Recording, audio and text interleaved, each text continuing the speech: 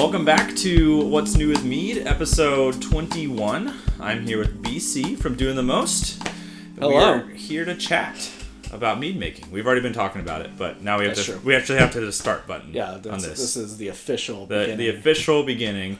Today's episode is about beginner kind of mead questions and whatever branches off from that. We're going to start talking about the basics, and I'm sure end up in the crazy wild stuff here soon. So, glad to have you here. I'm glad to be here. And this is such a different setup. It is. This is. We're facing. You can't see like a side camera, but we're facing each other, so you can see him, and I'm gonna superimpose, and it's gonna be weird because we're gonna be looking at each other. It's got a very like detective interrogation kind of like. I feel like there should be a really hot light bulb right here. It's real intense. But I'm up to the challenge. Next time. I'll keep that in mind. Handkerchief. We're good. All right, so let's talk about, first of all, what we're drinking. Yeah.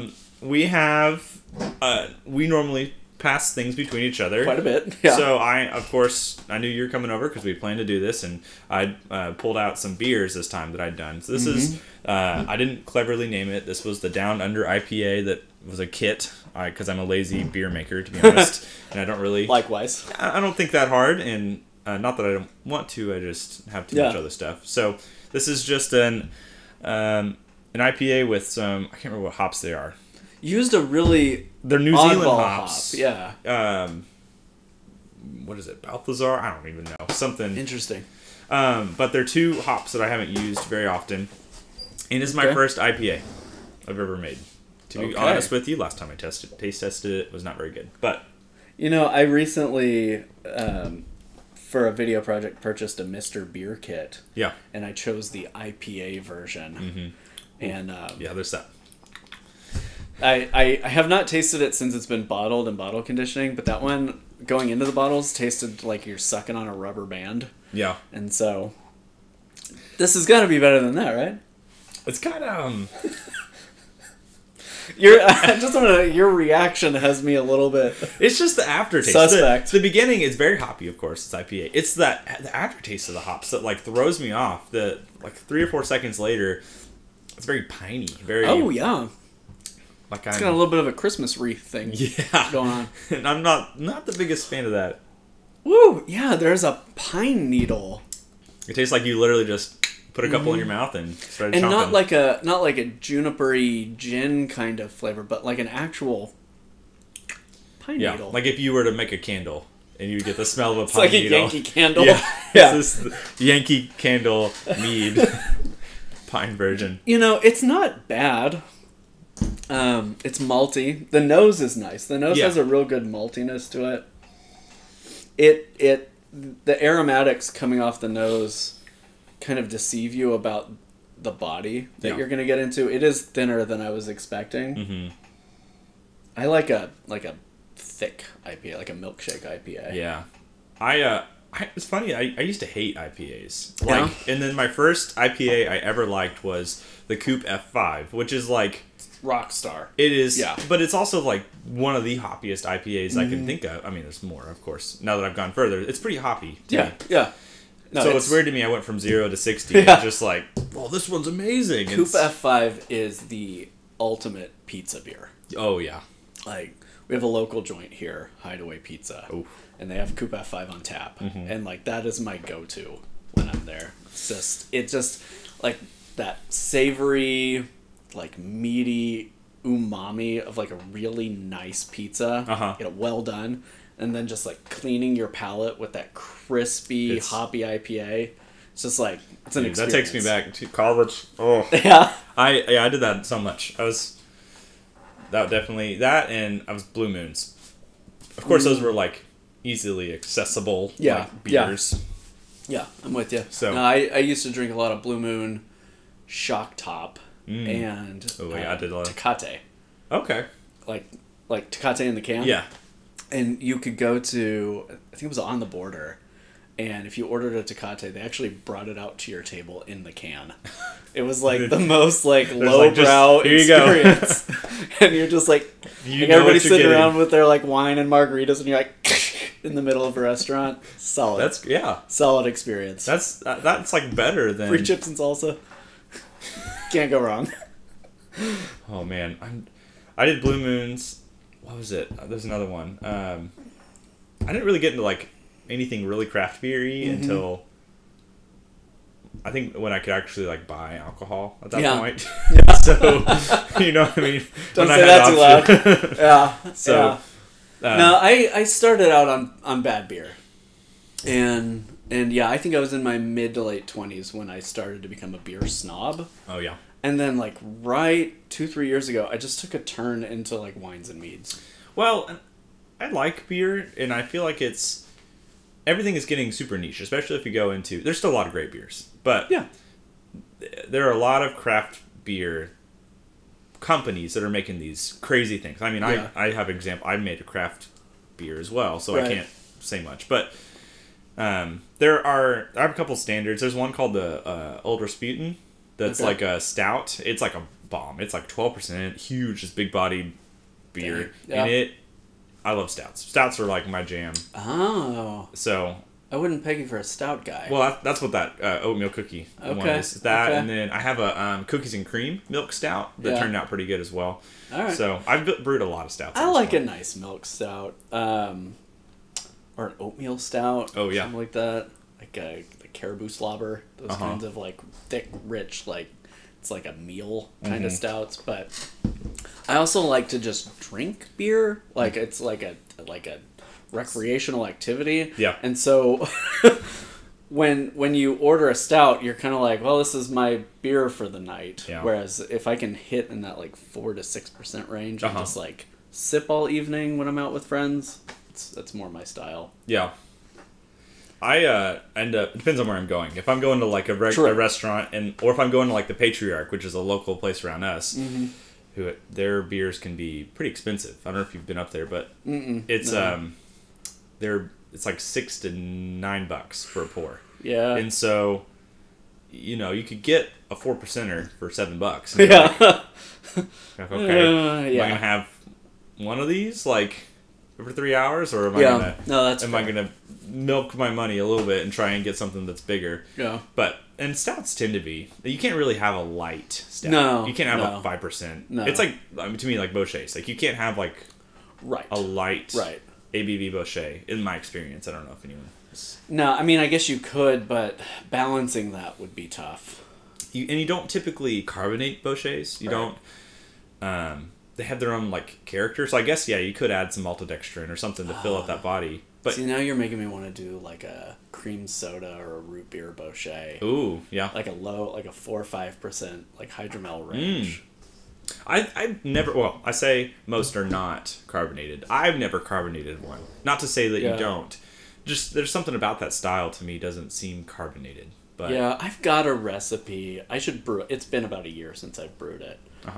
That does use Bochet honey and some grains and some grape juice concentrate. Okay. For a bottle conditioned beer like Bochet situation. I should brew a batch of that. It's interesting, but to your point, the Bochet flavors are not necessarily the lead singer of that of that group. They're kind of in there as a supporting side. Yes,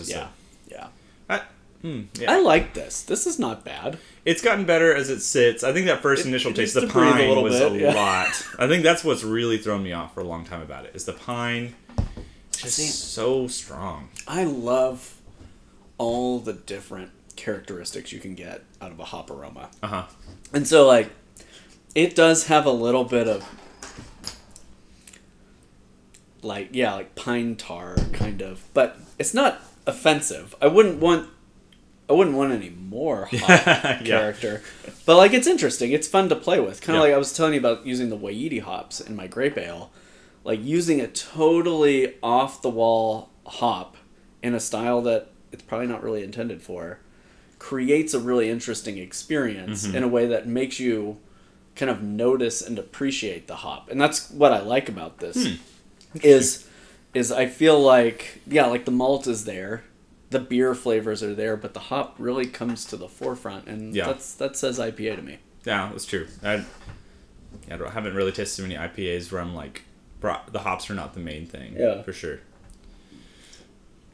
Well, I don't hate this at all. Well, good. Well, Clearly, we'll get to the second one in a few minutes. We'll talk about that. But let's go ahead and hop into our mainish topic. So as you know, when we came over, we started talking about what are some beginner questions, beginner quandaries that we see often within mead making. And I feel like, just to start one off, I feel like lots of people see a recipe, but still have questions about how much honey to use. And so I get a lot of questions about how much honey should I use per gallon? And it's like, it's young mead makers who don't know, obviously, the difference between a 7% mead and a 14. And so, like, I think in my brain, I wish I knew how to give them an answer that was more general. Like, because obviously every mead is different. Every style is different. Right. So, like, when somebody asks me, how much honey should I use? That's just like an open-ended thing. Oh, yeah. How much money do you have? How much, you know? Right. And like, what are you looking to get out of the honey in that mead? Because, you know. I mean, there's, like you said. Also, do you plan on adding more? Because then it's like, I think a lot of those recipes, and I've even noticed it with mine sometimes, factor in the beginning honey taste or honey or recipe, whatever. But then you don't consider the after effects of, okay, well, I still need an extra half pound to back sweeten. Right. And I think that's where a lot of beginners get confused is something says 3.5 pounds, so that they throw 3.5 pounds in. Right.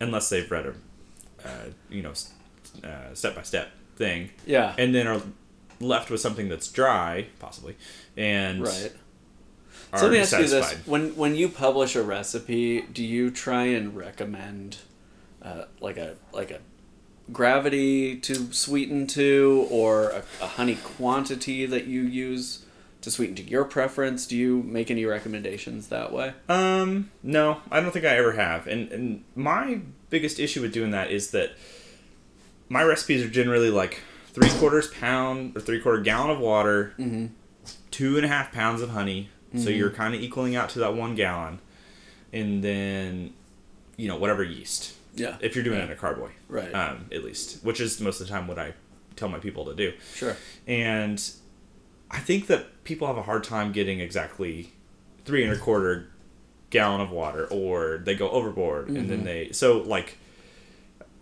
it would be good for a beginning brewer to see, this should be at 1070. Yeah.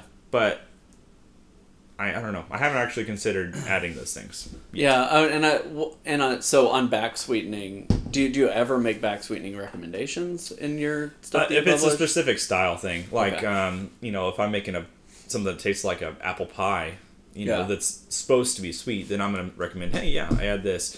I don't think I've ever made it an absolute to say that you have to back sweeten. Yeah. And I feel like a lot of that's because some people, that's a scary topic for beginners. Yeah, because it's what if my yeast keep fermenting? Well, and also, I mean, that's also another question I get is like, how do I back sweeten my mead? Which is a great question, but it's like a rabbit hole. Like, you don't just quickly, you're not just like, you just do it. It's like, okay, well, you have to do this. You have to stabilize by pasteurizing, by Yeah, I mean, it's almost like a chart where you say, okay, well, pick from one of these 4 or 5 options. Yes, and then we'll take you down this this. We need to make that, because that'd be good for like people to see. Yeah, like if yes, then do this. If no, then do that. Yeah, that could be helpful.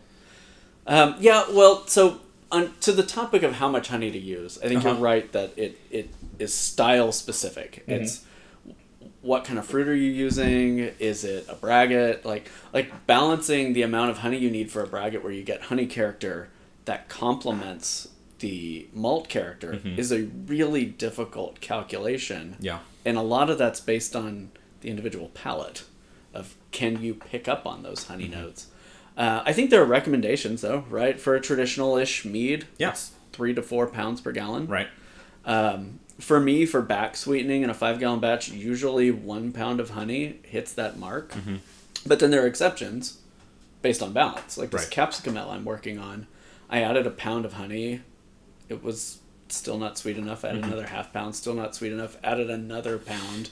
And now it's getting to that realm, and I'm like, how much freaking honey am I going to put into this thing before the balance of the heat and the sweetness kind of neutralizes to where they play together. So you can create like a good starting point, I think, by a recipe. But then you're right, the post altering of the flavor to get it to where you want, to the sweetness level you want, or the balance like you're talking about. That is like such a palate thing. Yeah. And it's so individual. Like you can't, to me, something sweet to me might not be to you, or might be extra sweet. So it's like starting with the base, saying use 3 pounds of honey, and then at your discretion add honey to taste, honey to back sweeten to your preference. Right.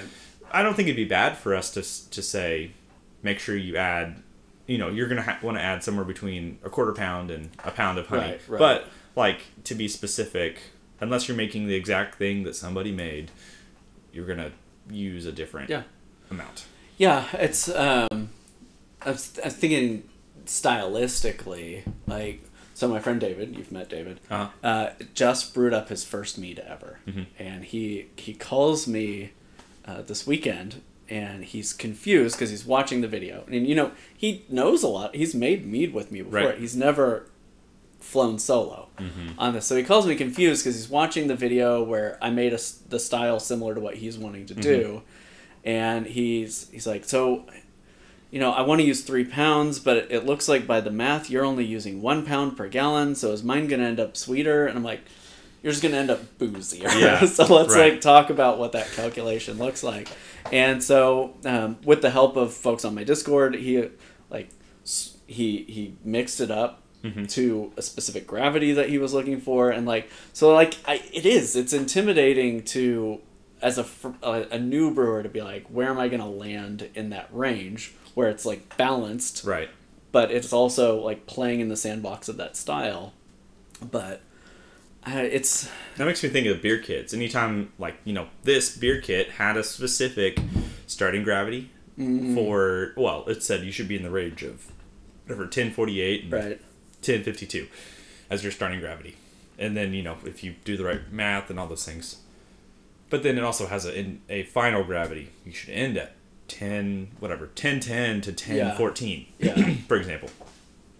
Now, that stuff is helpful, especially as somebody, who has brewed beer kits, to see that and go, am I in the right area to end? Oh, I'm at 1057. Hold on. Did I add too much, not enough water? What happened here? But I don't know. I also think that sweetness and booziness are two sides. So really that next question, if someone were asking that, is like, I would say is, you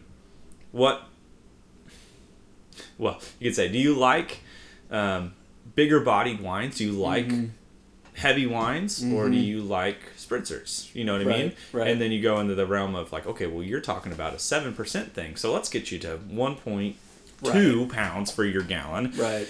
Or, you like stuff that's 14. Let's get you to, Right. Right.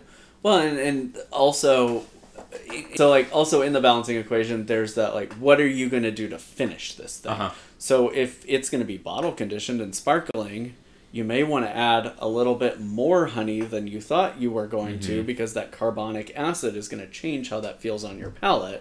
And those are all, you can understand why people just start swimming in a sea of research trying to figure out how to do the perfect thing so they don't waste the ingredients and the time and the passion that they've put into something. Yeah, so, especially with honey. That's what I saw. What book is it from? I have the book and now I'm blanking on it, but it had a cost per glass of honey, of wine to beer to mead. Yeah, and it was it might be old data, but it was $9 or $10 per glass of mead, as your price. And it's $1 for a pint of beer. Yeah, exactly. Yeah. And so when you are factoring in such a hefty cost for what you're doing, you definitely want to be right about it. Yeah. It also, kind of last little thought on that, and then we'll move on from it, but it depends on your honey quality. If you're using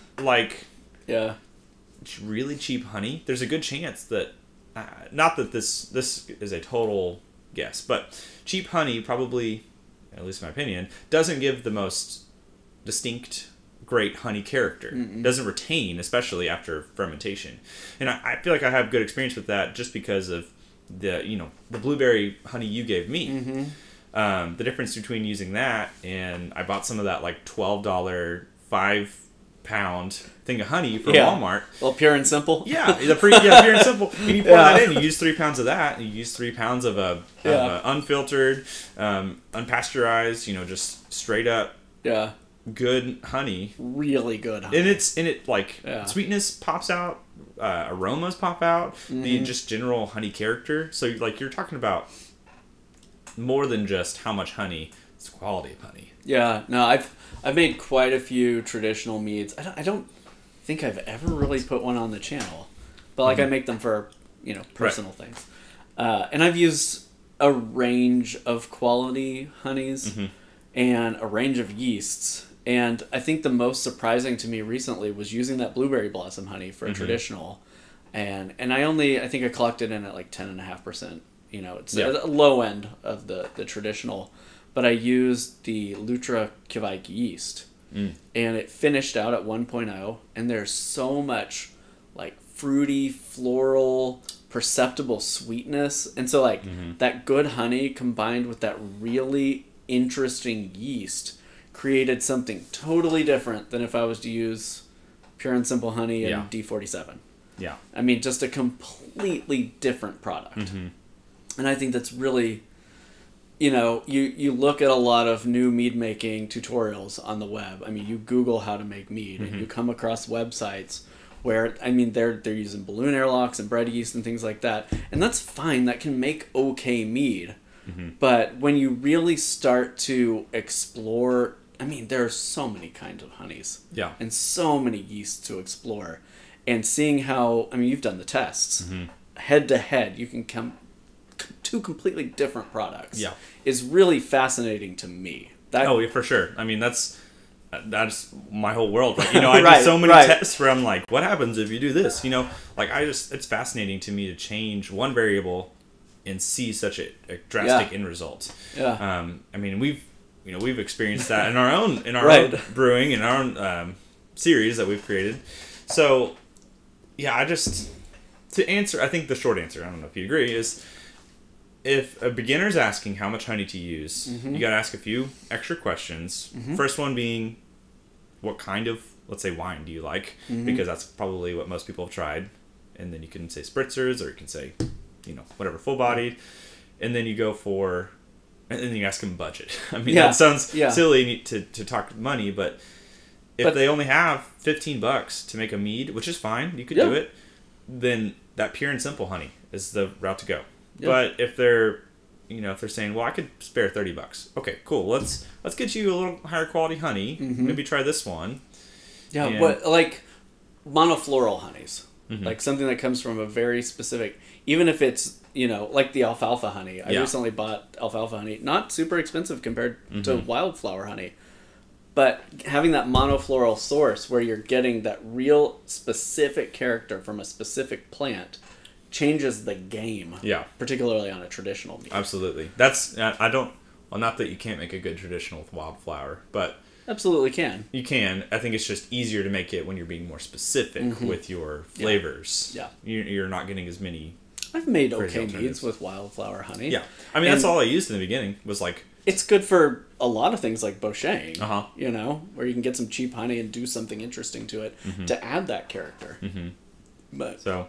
That's one of my one I've gotten. Have you received any? What's a common question you've seen possibly in your channel or experience on YouTube so far? Yeah, I think I'm trying to think of I feel like both of our channels have a lot of intermediate level brewers. Yeah. So a lot of the questions that I'm seeing are not always basic beginner questions.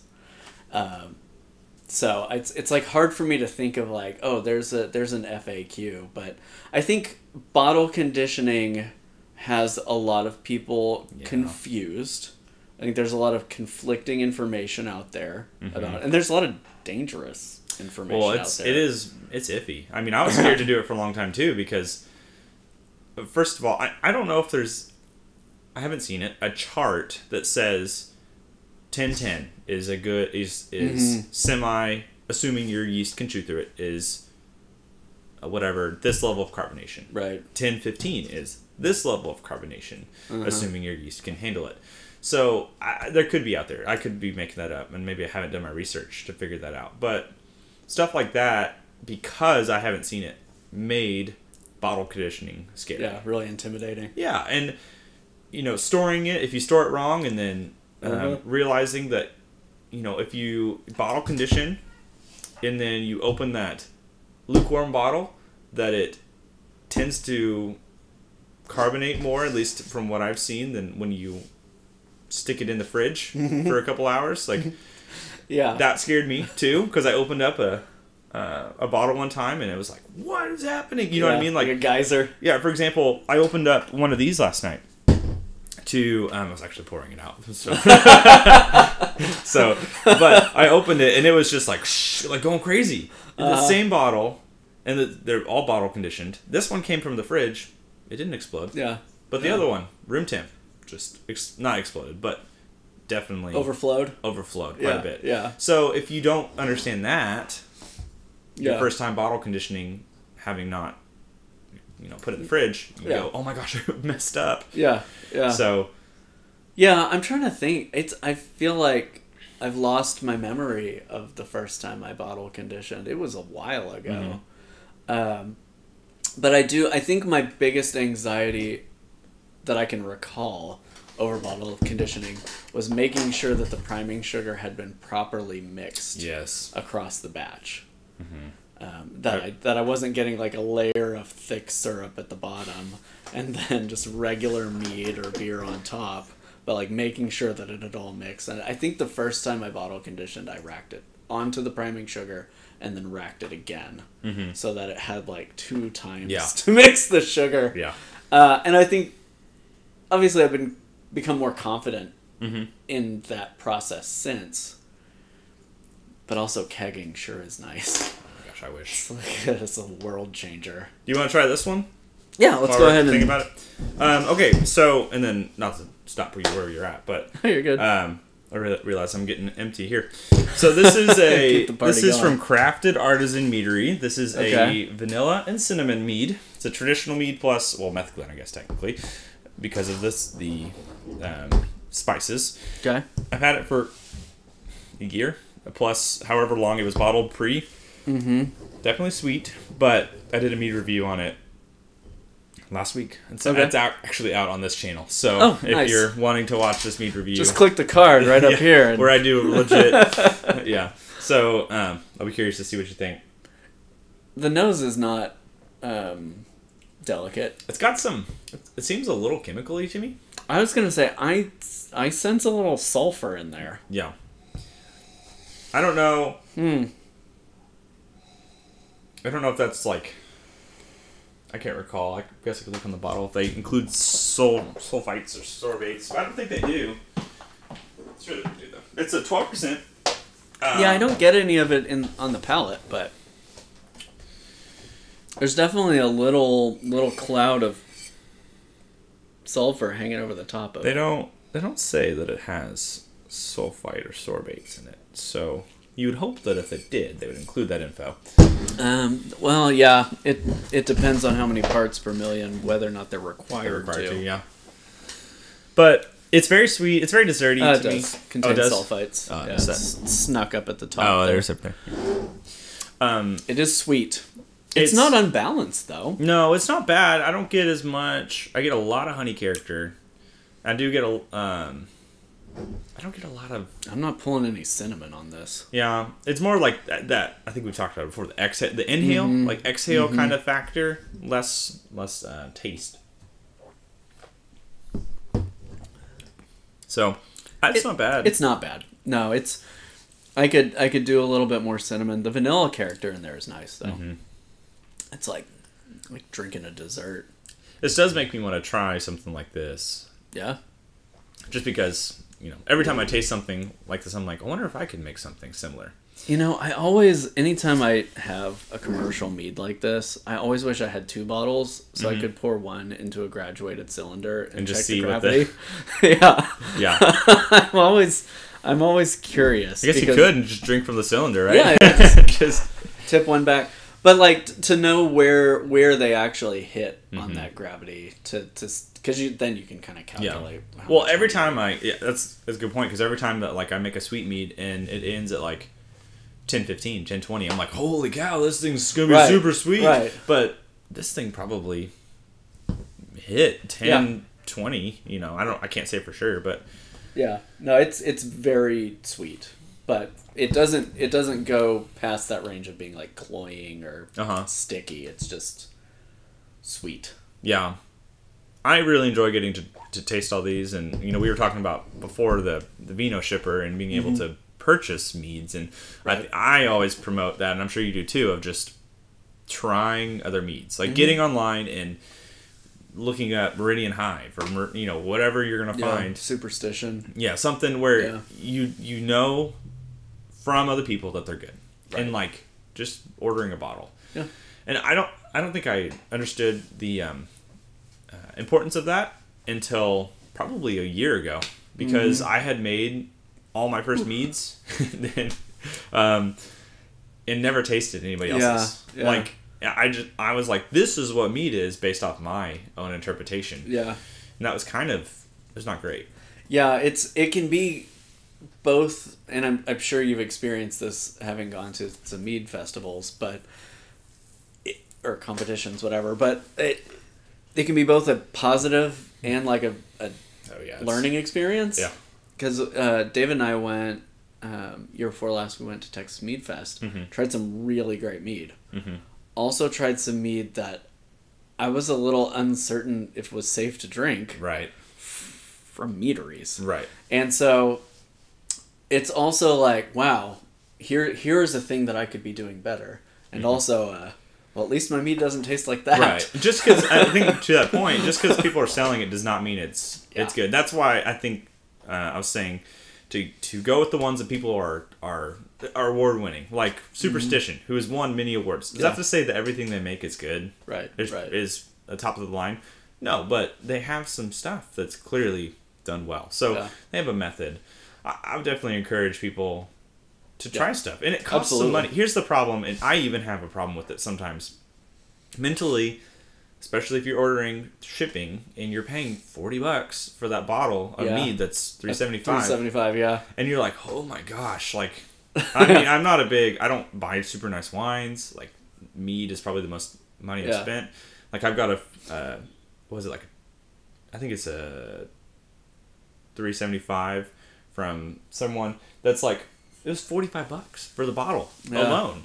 And so I'm like holding on to that like it's a child because I was browsing Vino Shipper the other day, and I think it might have been Sap House or Superstition. And I was looking around. I was trying to find something that I wanted, to order, and I didn't end up ordering, but there was this one bottle that just sounded so mind-blowing that I added it to my cart. I didn't end up checking out, but it was $100 for a 375ml bottle. But I was like, that's nuts. I have to try this. And so at some point, hopefully I'm in the area and I can just buy it without shipping, but it's like a really good mead that's been aged in a barrel and is like sat for years, That's what Sap House is doing. I know that. Yeah, I tried one, that sugar maple of theirs. Just blew they have a mind. barrel program that the Mead House actually has talked about quite a few times. And nice. That's a bunch of different barrels that they get from places, and so they're aging things in a in a whiskey barrel or aging in a tequila barrel and all these things. So that stuff is good. I feel like if you can afford to do it, go for it. Yeah. But it's hard for me to justify $100. Yeah. I mean, for what would amount to 2 of these little glasses, basically. Yeah. But it's also that really experience of yeah. You can't really save it well. That's part of my problem. It's not like whiskey that you can open up and forget about it for a long time. A few years, yeah. Yeah. Like, you open up a bottle, unless it's like 20+%, you're going to have to drink it in a week. Which, again, a week is a long time to sip on something. But the tail end of that week, you're going to be like, I don't know. Right. And at $100, you better really hope you like it. Yeah. You start cost per sip at that point. Right. You know, one of the things that I see from new mead makers, and I'm curious your thoughts on this, is I've for a while kept a lot of acids and tannins and things on hand. But people are really confused about, and not without reason, because this is like next level stuff, but how to properly balance a mead. Yeah. And a lot of folks I know will use various other forms of tannin or various forms of acids. I've got a recipe I'm working on right now where I'm desperately trying to cater to a very new brewer. And so I'm trying to not use powdered acids and instead choose fruit juice sources that will bring in some of those flavors. So can you talk to me a little bit about like what your process was? Starting out, not really knowing anything about balancing a mead, and to like evolving to where you are now. Are you using powdered acids? Are you trying to stick to lemon juice? And so I started off none of that. I'd heard about things like checking your pH and balancing in that regard. That was probably one of the first things I heard about, was like how to balance the pH level of it and get the acid under control. And I was like, too much. That's too much math. Too much science. Don't care about that. And then I started to hear about tannin stuff and, understanding what tannins were. And I for a long time, I knew what the concept was, but I could not put a taste to it. I couldn't take an A-B and say, this has tannin added, this doesn't, until I started to do things that had more possible tannic value.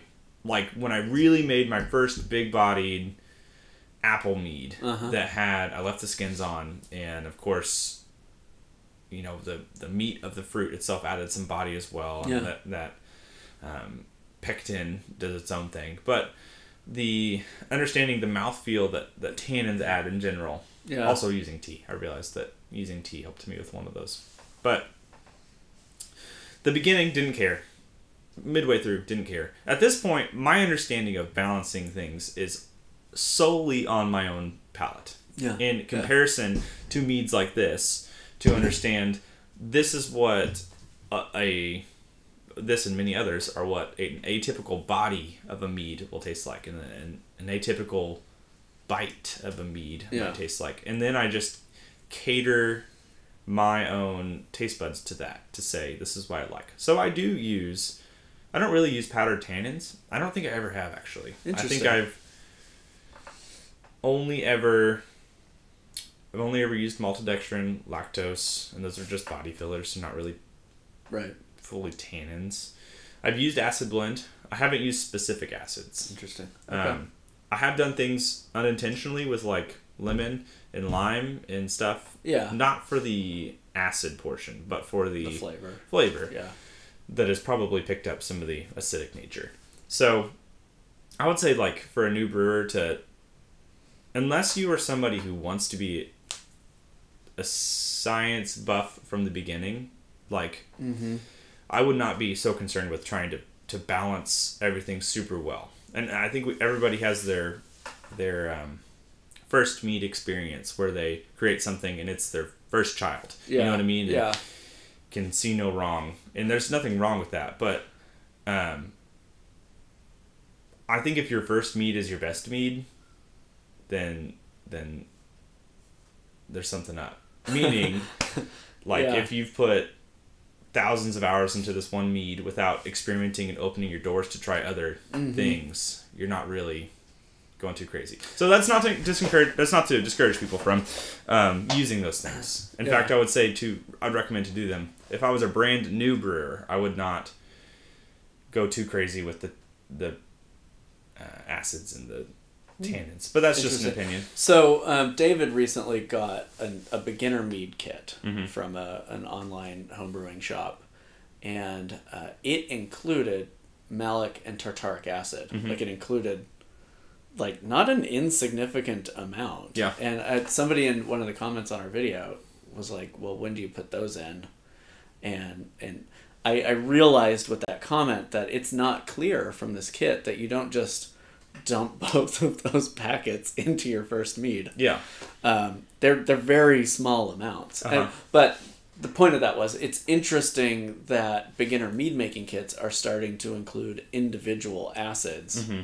Whereas, like you said, acid blend for the longest time was just the standard in home winemaking stuff. I think if you're following an exact recipe, that's not wrong to do it. I think that if you've made, like in that case, a mead kit, that has step-by-step instructions to go crazy with it. Mm-hmm. I think if I was just doing something and somebody said, gallon of water, 3 pounds of honey, Lavin D47, mm-hmm. Without any understanding of what it means to balance a mead without instructions or without mm-hmm. something else, mm-hmm. I wouldn't go too crazy. I'd be scared to be honest, because that stuff, like acid, if you add too much, no instructions, that can tank a mead. Yeah, if you add too much tannin, tank a mead. Yeah, and especially for a new brewer who might not understand that stuff doesn't dissolve all the time immediately. Yeah. So you're mixing your acid in, and then you're like, oh, this isn't acidic enough, and then you go and add more.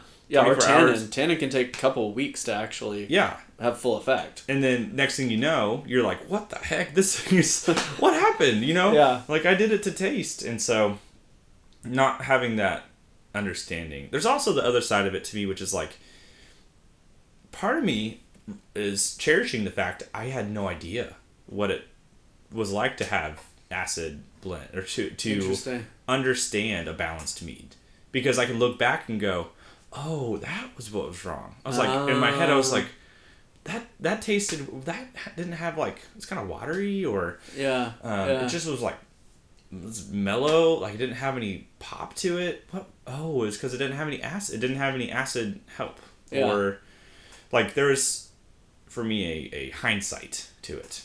Not to say that you should, and I feel like some people are going to take that as like, go waste your money on things and to learn.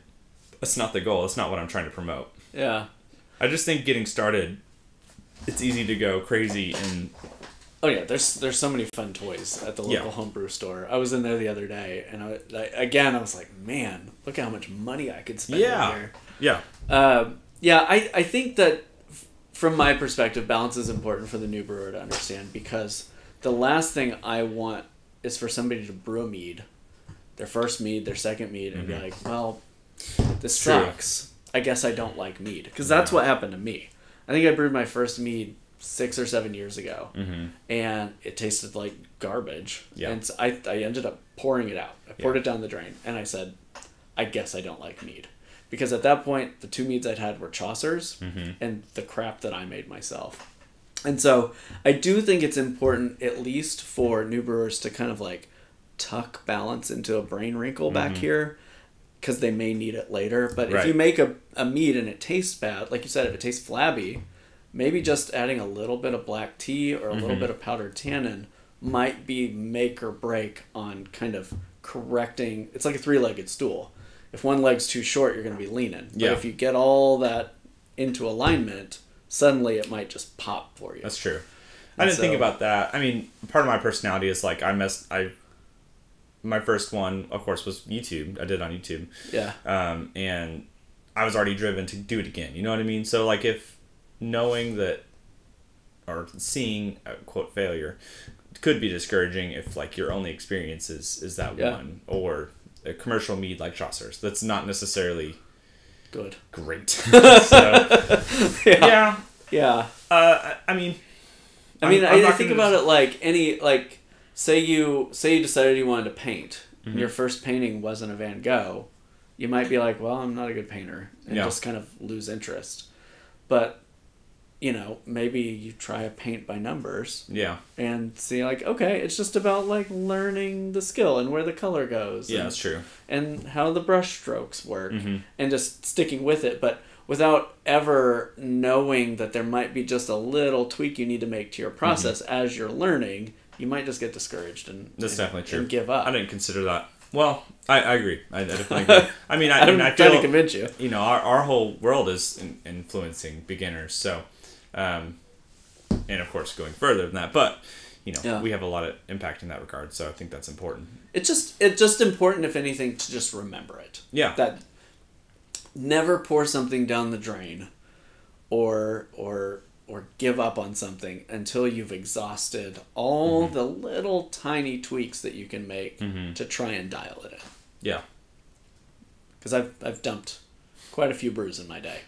So I know where that line is. Yeah. I understand that. Yeah. Well, let's do one last thing. All right, so you haven't told me what kind of honey this is. I assume you're not going to, which is fair. Oh. So this is from a project I'm working on right now. Very smoky. Yeah. Oh. So that's funny. I only know about this because we've talked. Yeah. This vial is for you, so feel free to adulterate it as much as you want. Man, world's tiniest mead. You gotta pour Bro, you literally handed me the container. Just pour a little. Seriously, water in there. I don't know how many milliliters this is, but I think it's a 10 ml vial. So. Oh, I can't. You got 8. You got to 8 though, right? 7, I think. Was it in this size? Yeah, it was in that size. Get a big drop of that and tell me what you think. So this is Applewood smoked apple blossom honey. Ooh. And I think I nailed the smoke on that. Yeah, the smoke is awesome. Holy cow. So that's smoked on applewood for 2 hours. Wow. About every 10 minutes, I went out and opened the top of the smoker and stirred the smoke into it. Mm-hmm. And so currently, I'm doing a sizer with apple juice and Calypso hops. Yeah. And 8 pounds of that. That's fantastic. Dude, the aromatics coming off of that carboy now. Oh, I bet. If anything stays in there, I'm going to be pretty happy with it. That's fantastic. I've always wanted to smoke honey in some regard. And isn't that interesting? It is super interesting. I love the smoky side. Mesquite honey is probably one of my favorites. Yeah. Because of the smokiness to it. And it has, after fermentation, especially in a Bochet, a whiskey. Like, Bochets to me already have whiskey notes. Yeah, yeah. Like a slight whiskey note, but then especially mesquite. I was like, it's just fantastic. Cool. So, but this, I get a lot of that vibe, but you get like the fruitiness. The seems highly, to have enhanced that. Yeah. It's made it pop more, and it's incredible. That's awesome. I can't wait to try this whenever you're... Oh, yeah. I am incredibly hyped. I had invited you over for the smoking part, and then we had this... power outage situation, and then everything went. And so I, in trying to like get back on track with my brews, I did a beer and smoking that honey and mixing up that sizer all in one day, which was like an 8-hour day with all the different things happening. But I'm really hype about this. When you talked about it, I was already hyped, but now I'm even more hyped because this is fantastic. It's so well, and what's wild is the day that I smoked the honey. I mean, I was just saturated with smoker smell. So at the end of it, once the honey had cooled back down, I tasted it and I was like, man, this doesn't taste like smoke at all. I wasted a whole day.